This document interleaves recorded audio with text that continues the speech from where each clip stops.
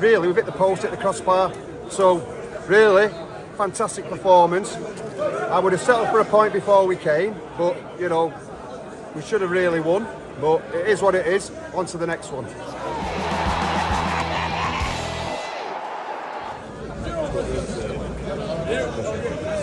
Well, I thought I'd start the day by seeing what sort of reception the City's coach got when it arrived. And I was stood where all their fans were. It seems they came in another way. Let's hope that City outwit them on the field as well as off the field today. This is Anfield, of course, and I've got to say that down the years ago, I didn't mind coming here, but it's changed so much. The atmosphere is toxic. It's a horrible place to come as an away fan. But obviously, what happens on the field is the only thing that matters today. Although win, lose or draw, it won't make any difference to me. It's still great to be a Blue. So let's see what people are thinking ahead of this one. And just before I start talking to the fans here, on Friday I was hosting the Blues in Business lunch, which we have every 3 months. And former City chairman David Bernstein, who has a new book out, We Were Really There, was talking to me about his book a little bit, about its connection to the club, and then what he thought would happen today. Here he is.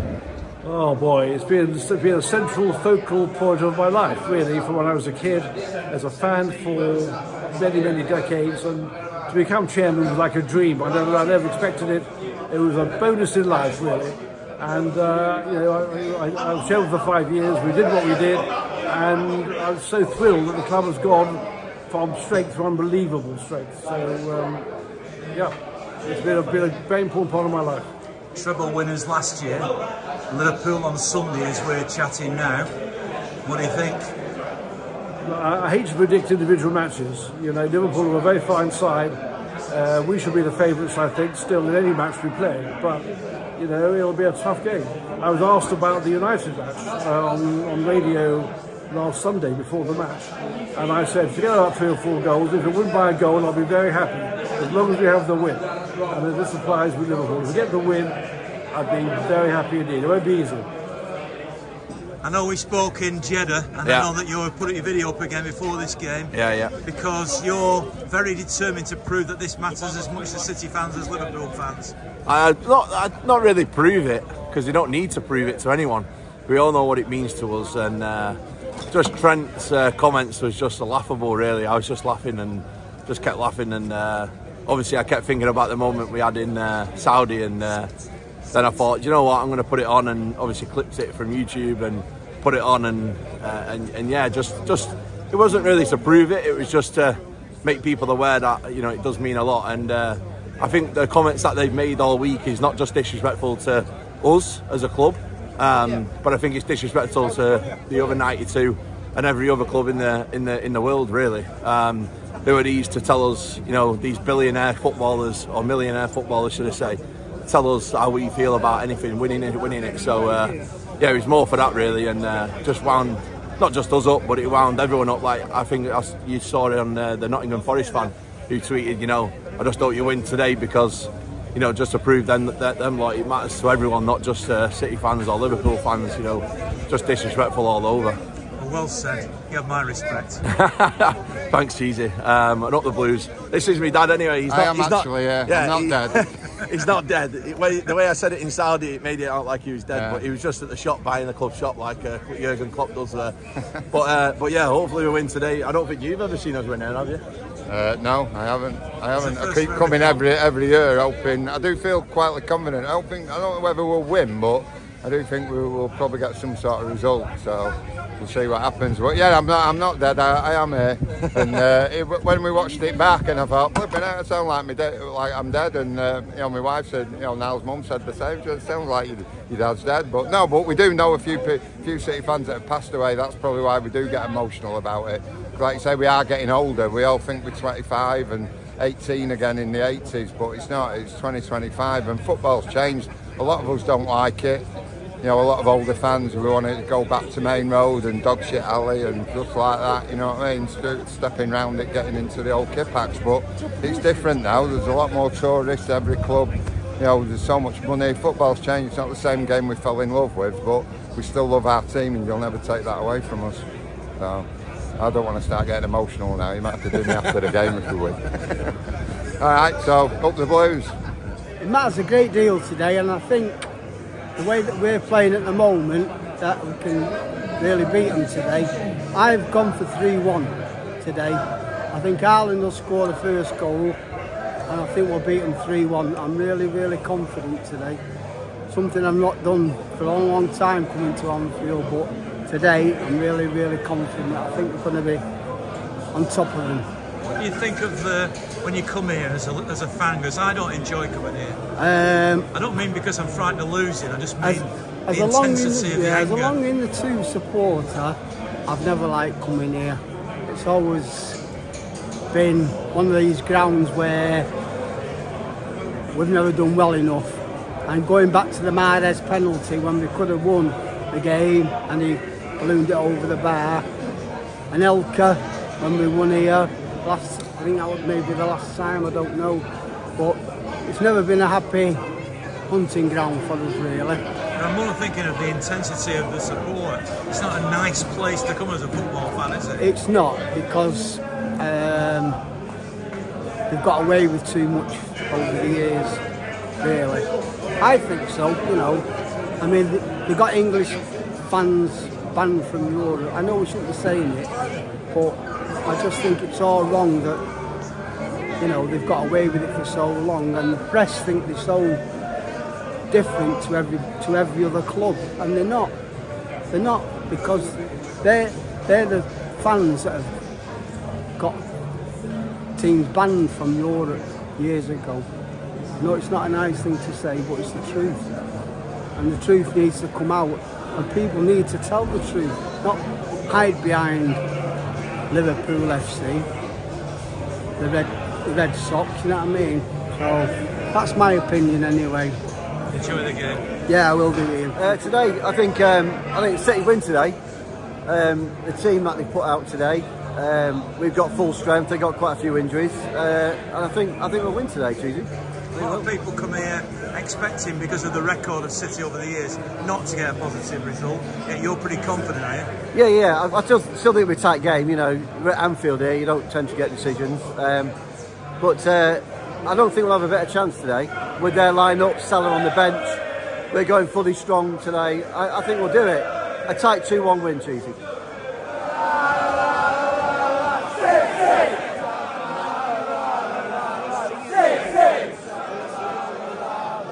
3-1 save. Our team has got confidence, has got ability, got experience. They're lacking a few players, match fitness. I'm feeling it today. I'm going to break the hoodoo.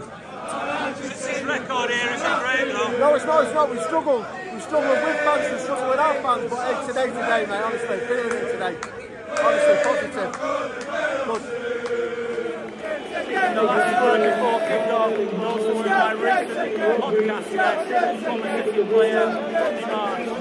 Liverpool to me look like they're a real proper team this year, so they're going to be a problem.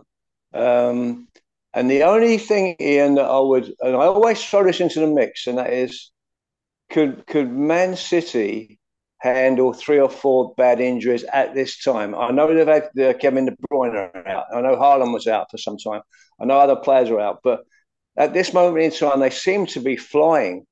But if Foden picks up a 6-week injury, if Haaland has another period, and even Kevin De Bruyne, would they be able to handle that? And I'll tell you why I say that is because Liverpool have been decimated by injuries. In fact, against Chelsea, they were playing a lot of young players, and they still beat Chelsea.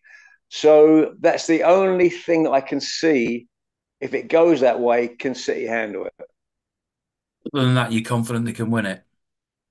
100%.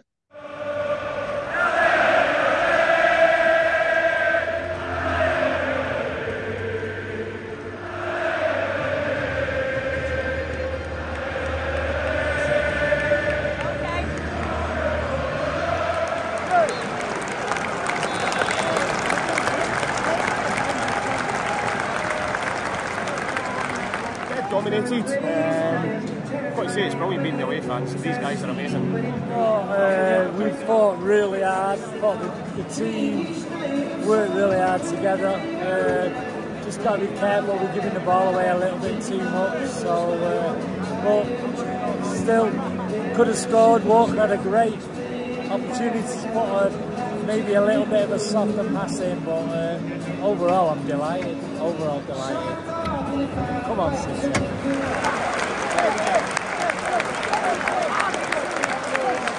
We'll take a point out of it at the end of the day. Second half, we dropped off. But we hit the post. Good chance for Doku, so we'll take a point at the end of the day. Even though I said we'd win 3-1 at the beginning, I'll take a point. There was a period when they were threatening to overrun City, weren't they? Yeah. They got on top of us a little bit, but I'm saying that, they didn't have any great chances really.